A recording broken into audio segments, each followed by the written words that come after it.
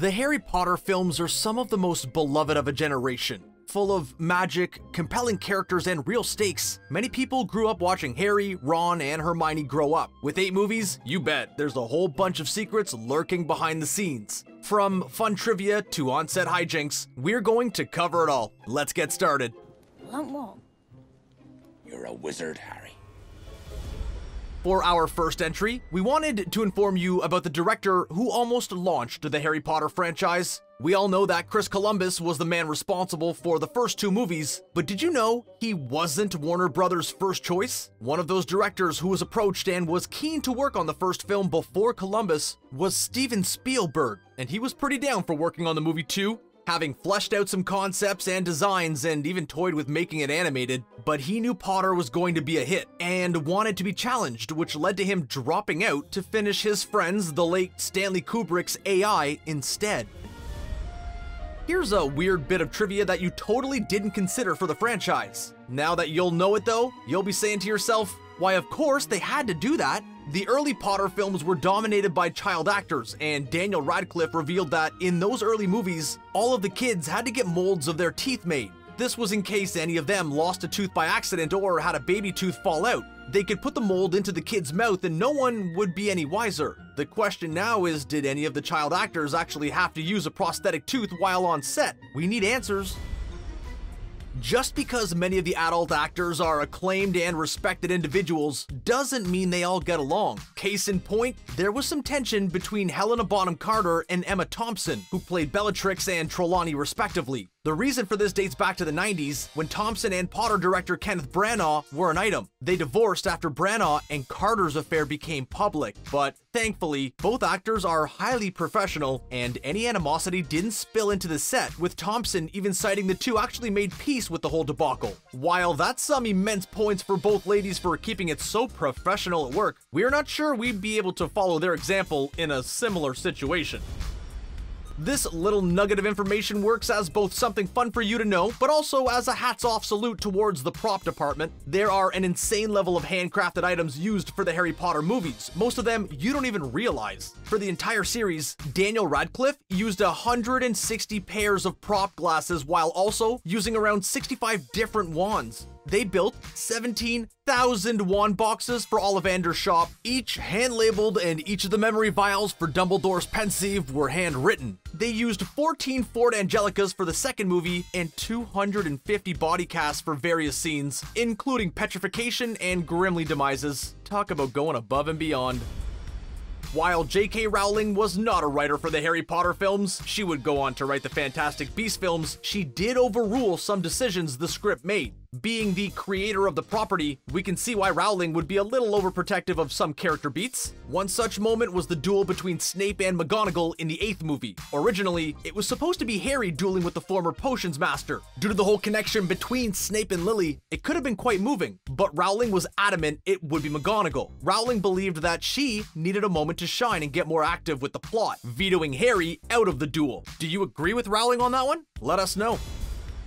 Did it bug you like it bugged us that Crabbe suddenly vanished from the franchise in the later movies? Jamie Waylett was in every single Harry Potter film as Vincent Crabbe up until the 6th entry Half-Blood Prince, but during Deathly Hallows, he was not asked to come back, and the character of Crabbe was replaced with Blaise. Blaise is in the books, but was not one of Malfoy's goons, meaning he wasn't in the room of requirements when it burned. Jamie Waylett did not get to cap off his return to Hogwarts due to his arrest in 2009 for growing illegal substances. The actor would be arrested again in 2011 for looting during the London riots. The casting for the core 3 students at Hogwarts are on point. Daniel Radcliffe is Harry Potter, just as Rupert Grint is Ron, and Emma Watson is Hermione. But we almost got someone else playing Hermione instead. In order to find a brand new unknown to help carry these Potter movies, the casting department went to countless schools auditioning students. When they came to Emma's school, she actually avoided auditioning, despite everyone else participating. She simply wasn't interested in the idea of auditioning for the role and possibly acting as a result of it. Her teacher convinced her otherwise, and Emma would be the final audition at her school. So thank you, Emma Watson's teacher, for your contribution to the Potter films. We're certain you heard about the rather adult and intimate Easter egg found in the end credits of Prisoner of Azkaban. As the credits roll, footprints move around the Marauders map, and if you keep your eyes open, you'll notice something odd. Two students are seen to be facing each other, with one set of legs open and the other pair between. This position led many to believe that this was two students hooking up, but Russ Wetherell, the man who designed the credits, put that to rest. He said that, in his mind, that's just two students sharing a hug, and it's not supposed to be anything raunchier than that. That being said, director Alfonso Cuarón loved the moment when he spotted it and decided to leave it in for the adults. It's amazing what filmmakers can do with CGI these days. So many digital effects go unnoticed as they blend seamlessly into the movie. While this is the case now, it was not the case when the Potter films were just starting. This proved to be a bit of a challenge when it came to the owls having to deliver mail to the wizarding community, but they weren't going to let that slow them down. The crew working on the Harry Potter movies actually trained owls to deliver mail, much like we used to train ravens to do the same, just for the movie. On top of that, the letters that the owls had to carry were handwritten, not typed out on a computer. Aside from his glasses, messy black hair, and lightning bolt scar, the biggest defining feature Harry has are his eyes. People are constantly telling him they look just like those of his mother's. In the books, everyone makes a point to say that Harry's eyes are green, just like Lily's, and the filmmakers did try to bring this aspect of the book to life. Only Daniel Radcliffe proved to be allergic to the contacts, so Chris Columbus opted to keep Radcliffe's blue eyes. Thankfully, Lily Potter actor Geraldine Somerville also has blues, ensuring there was some continuity between the two characters on screen. Things would have been really awkward if one had blue and one had green eyes. The first Harry Potter film used the Duke Humphreys Library to portray the restricted section. In case you're wondering where that is, it's the oldest reading room in the Bodleian Library at the University of Oxford. The Bodleian was established in 1602, meaning that the treasures inside it are exceptionally old. With this in mind, open flames, especially in the hands of a child, are a huge red flag for the staff. But despite this, the library allowed for the production of Harry Potter to take place in the library, as well as allowing an open flame within its walls. This would be the first time a flame would be allowed inside the library in centuries. Thankfully, no books or scrolls got damaged due to the lamp. You know how we talked about Geraldine Somerville being cast in the role of Lily Potter throughout the series? But despite this, she actually wasn't the first person considered to play Lily. So wanna take a guess at who was originally approached to play Lily? We'll give you a hint. She's the creator of the character. Well, she's the creator of all the characters. That's right, J.K. Rowling was originally asked to portray Lily Potter, which would have been fun as Rowling created Potter. Ultimately, Rowling opted not to do the cameo, perhaps due to it being too on the nose and would break the illusion. You have to admit though, Rowling could totally pass as Lily Potter. Now onto a slightly grimmer entry, but one to still bear in mind. Being a child actor isn't easy to begin with, but being cast in one of the most celebrated franchises of all time is going to put pressure on anyone. That's what happened to Daniel Radcliffe. He was thrust into the spotlight at such a young age that things started to get to him a few movies in. Whenever Radcliffe slipped a toe out of line or did anything considered to be too grown up, the tabloids went nuts, which caused the teenager to sometimes show up to set with a few drinks in him. We don't know how bad it was, but thankfully, it never got to the point where they asked him to leave the role. You know what's awesome about Helena Bonham Carter? The fact that she goes all out for a role and utterly becomes the character she's playing, no matter who the character is. When it came time to portray Bellatrix Lestrange, she did not hold back. But perhaps she should have, at least a bit for the sake of Matthew Lewis, better known as Neville Longbottom. In the fifth movie, when she's threatening Neville, she accidentally pierced his inner ear with her wand. She decided to brandish the wand a certain way, but when Lewis shifted, the wand went totally up his ear. Talk about major pain. He only told her how much it hurt days after the incident, possibly due to how intimidating Bellatrix can be. So what happened to Madame Hooch? She was Harry's flying instructor in the first movie and also doubled as a referee for the Quidditch match between Gryffindor and Slytherin. Unlike the movies, the character appears in the rest of the book series. When it came time for the film adaptations, however, things were a little different. Warner knew that they'd have to play Hooch actress Zoe Wanamaker more for the second movie and decided that she didn't have too much bearing on the overall plot, so they decided to save some money by simply removing her from the narrative altogether, despite her appearances in the book. Did you miss Madame Hooch in subsequent movies, or did you not even notice? Let us know in the comments. You know how we spoke highly of the props department, going above and beyond with the sets? They handmade countless items just to bring certain locations to life. Well, this one piece of set design takes the cake. Literally, in the first movie, after Dumbledore is given his speech, a declaration of letting the feast begin allows for countless amounts of food to magically appear. What could have easily been prop food, Chris Columbus insisted that all the food shown in the Great Hall actually be real food, only due to the hot lighting and multiple takes, the food would actually spoil and start to smell. Subsequent food in future movies would be frozen or be mold props. While many of the young actors likely didn't have a clue about just how big the films were going to be, the same can't be said about the veterans. Knowing that, it's no surprise that some of them wanted to keep a few souvenirs from the set, and by keep we mean steal. Coming from an interview with Jason Isaacs, he stated that Alan Rickman was an absolute pro at stealing props off the set. While having no scenes on this particular set, Rickman stole a slew of coins from the Gringotts vault. This inspired Isaacs to start stealing props, which started with a copy of the Daily Prophet. The problem is, he got busted by a set worker who said director David Yates wanted the prop back. Oops. Speaking of Alan Rickman, let's tell a funny story about the Potions Master while he was on set.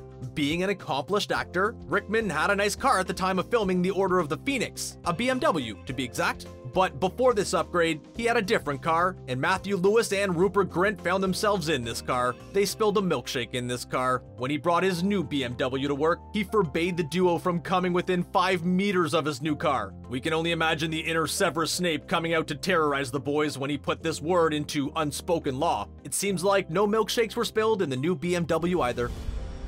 Improvised lines are always fun because the actors had to think of them on the spot and be memorable to trump whatever was in the script. This goes double for child actors, who may not be as well trained or accomplished as some of the veterans out there. Tom Felton proved any naysayers wrong during the Chamber of Secrets, however. In the movie, Harry used Polyjuice Potion to disguise himself as Goyle. Harry states that he read something and Felton saw this as the perfect segue to add his own line, commenting that he didn't know Goyle could read. That brutal and hilarious line was of Felton's own creation and is one of the best lines in the franchise, if you ask us.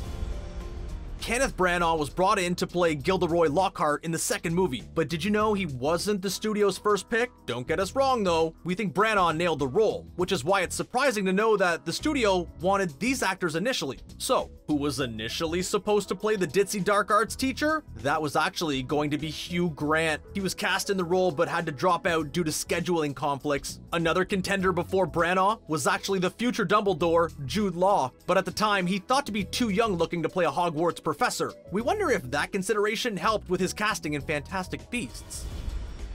In the first 2 Harry Potter films, the students wore their Hogwarts robes year-round, but this changed when Alfonso Cuarón was hired. If you're anything like us, this likely irked you so much, but there is a method for the madness, according to the director. Considering things get a little darker in The Prisoner of Azkaban, and the themes get a bit heavier, Cuarón wanted the kids to wear clothes to reflect their personality. When it came time to wear the uniforms as well, he told the students to modify them a bit. That's why some students look prim and proper, and others have shirts untucked and ties are loose. We get the uniform bit, but are still uncertain about the casual wear at Hogwarts.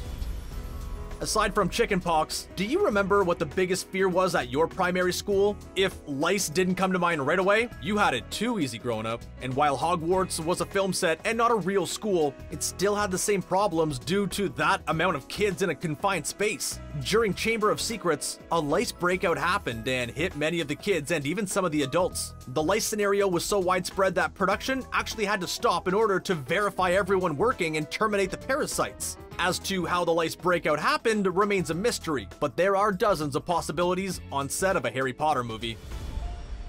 While he didn't have too much to do with the character the more the series progressed, Dudley still showed up to torment Harry in the opening of a few movies, but he almost lost the role completely much earlier on in the cycle of movies. Actor Harry Melling lost a considerable amount of weight between the production of Chamber of Secrets and Prisoner of Azkaban, and he no longer fit the description of Dudley. Instead of cutting him out or giving the role to someone else, they got Melling to wear a fat suit for subsequent movies. Unlike the books, Dudley would have less impact on the opening of the narratives as the movies went on, which is a shame due to how they end up in the books.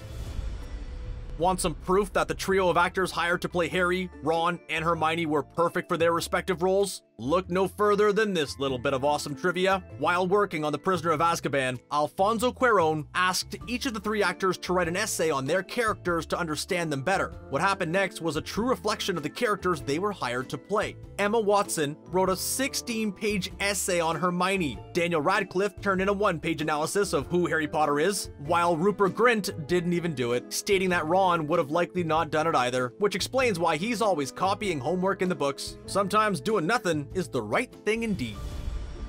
When one thinks of the Harry Potter books, there's only one word that should come to mind after magic: British. Apparently, Warner Bros. Got that memo late, as they were considering an American cast early on in pre-production. One of the studio's favorites was the late Robin Williams in the role of Hagrid. Chris Columbus was also considering Liam Aiken for the role of Harry Potter, but J.K. Rowling stepped in and intervened, stating that the cast must be British to reflect the book. She won on this one, and the entire cast would end up being British, with one exception, that of the late Vern Troyer, who played the goblin Griphook in the first movie, but was dubbed in post-production by Warwick Davis.